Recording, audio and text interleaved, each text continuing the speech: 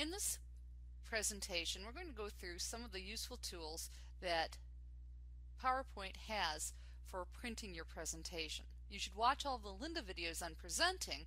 It has great options for recording and presenting online that you should also look at. We're going to go to the View section, and we want to go to the Notes page. This is going to bring us in here so we can add notes for speaker notes. This page shows how to edit and add images.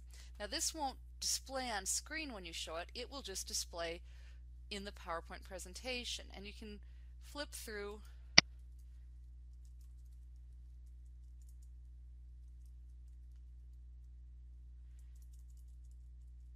your presentation, and you can add notes to any slide.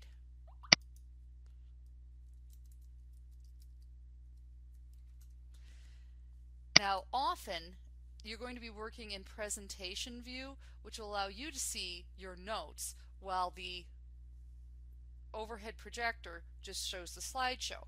But you can also print notes pages and other options. I want you to go to File, Print, and if you have Adobe PDF, you're going to print to Adobe PDF and hand it in. And I want you to choose Print All Slides, and I want you to choose Notes Pages. Notice that you have the option to do lots of different handout choices where you have 2, 3, 9. You can show any number of slides almost that are reasonable to see on the page.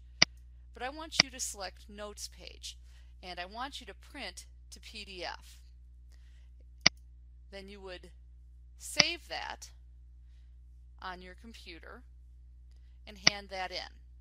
If you don't have it, you can take a screenshot of one of the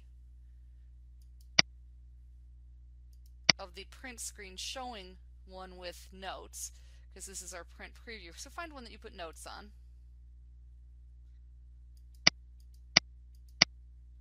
And then you can use the snipping tool or grab if you're on the Mac.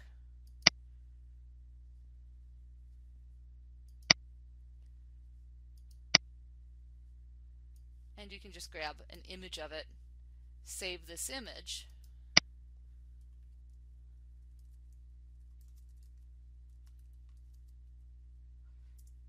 Lab 3, save that, and you can hand that in. So if you don't have the option to create a PDF, take a print screen of your note pages. That'll do it for Lab 3, and you can move on to your project.